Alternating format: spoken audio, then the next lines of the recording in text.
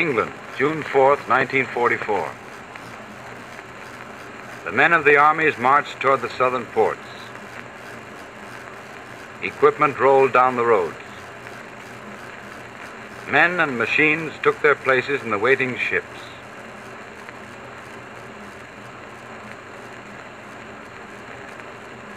The men were British, American, Canadian, some of them veterans of Africa, Sicily, and Italy, some new to battle.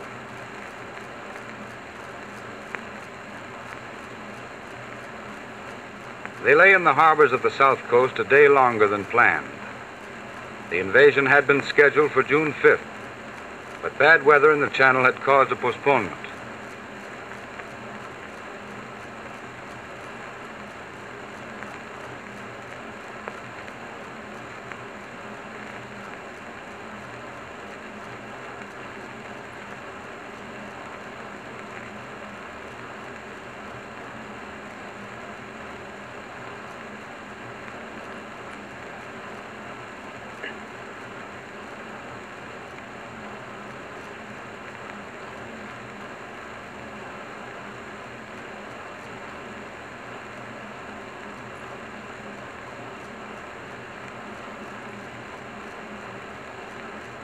From the air, the German coastal defenses were hit by every type of Allied aircraft. As a climax to the terrible punishment to the German power dealt by our air forces in the months leading up to D-Day, pillboxes, minefields, coastal guns, bridges, ammunition dumps, radar stations, tank depots, road convoys, railroad trains going to and coming from Normandy were pounded without pause.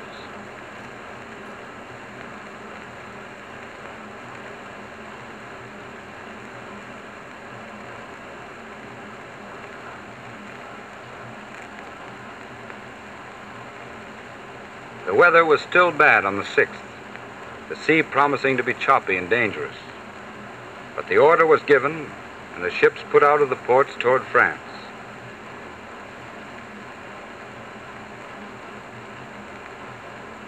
On board, the men were quiet, tense, grimly elated.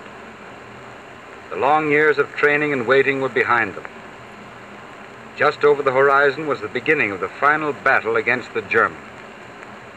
They could look around them and see the overwhelming strength that had poured from the Allied docks, factories, and arsenals.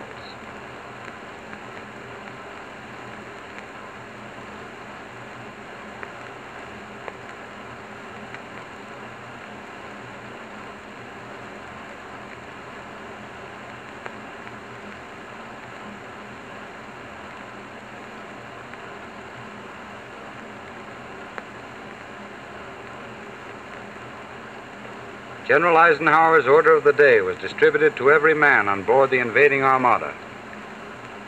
Soldiers, sailors, and airmen of the Allied Expeditionary Force, you are about to embark upon the great crusade toward which we have striven these many months. In company with our brave allies and brothers in arms on other fronts, you will bring about the destruction of the German war machine, the elimination of Nazi tyranny over the oppressed peoples of Europe, and security for ourselves in a free world. Your task will not be an easy one. Your enemy is well trained, well equipped, and battle hardened.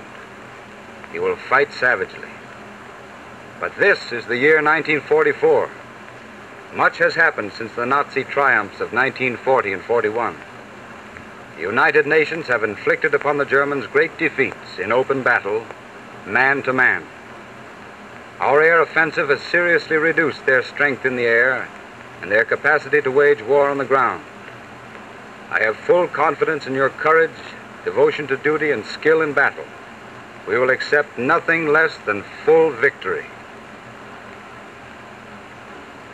A screen of naval vessels, from battleships to PT boats, guarded the convoy across the Channel. Back in Britain, paratroopers marched out to their planes and embarked for the trip to Normandy.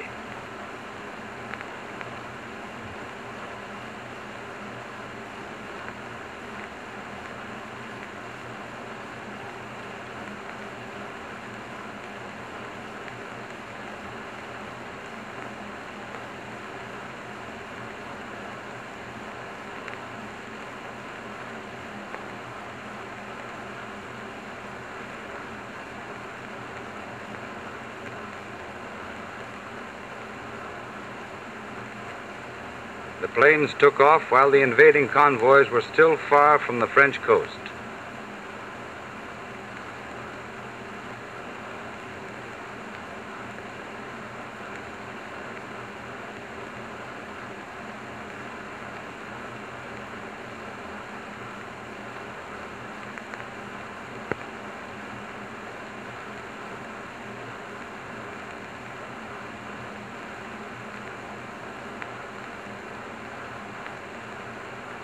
As the ships moved toward the opposite shore, the men on them could see a procession of aircraft preceding them in the early light.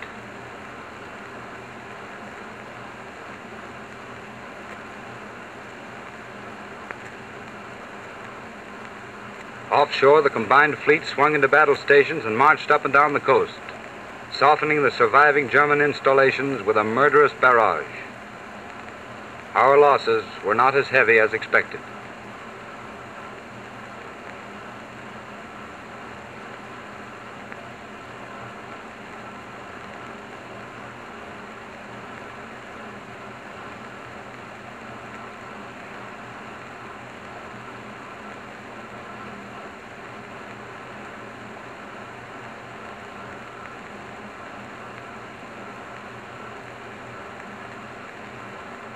While this was going on, other airborne troops in gliders and tow planes prepared to take off from Britain.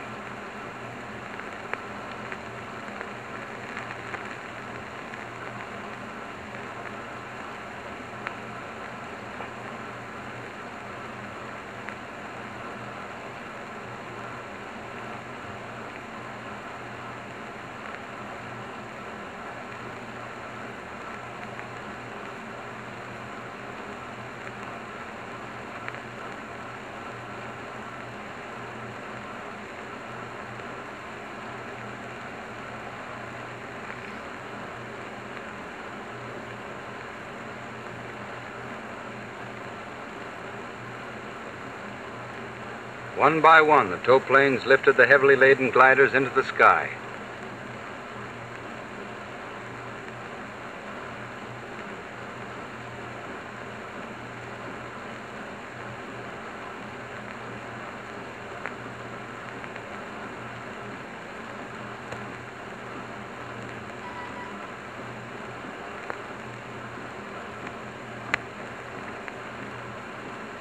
Now the shock troops of the invasion swung down the nets to the landing craft.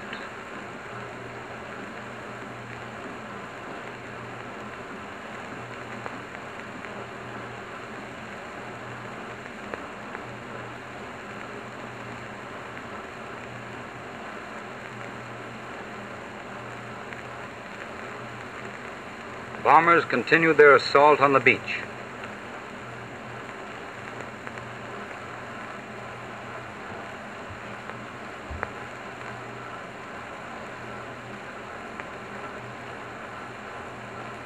In a duel with a shore battery, at point-blank range of a mile, U.S. destroyer Corry was sunk. A moment later, the battery that had hit it was itself put out of action by a salvo from the destroyer Fitch.